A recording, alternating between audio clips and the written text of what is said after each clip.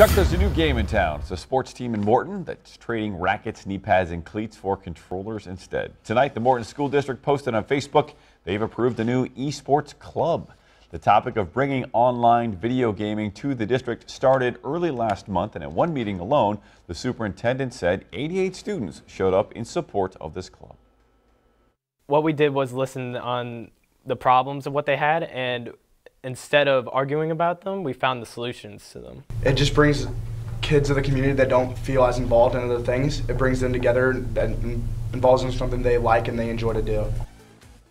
So the topic was initially tabled due to concerns over video games that contained violent or suggestive themes, but after further review, esports was approved unanimously there in Morton.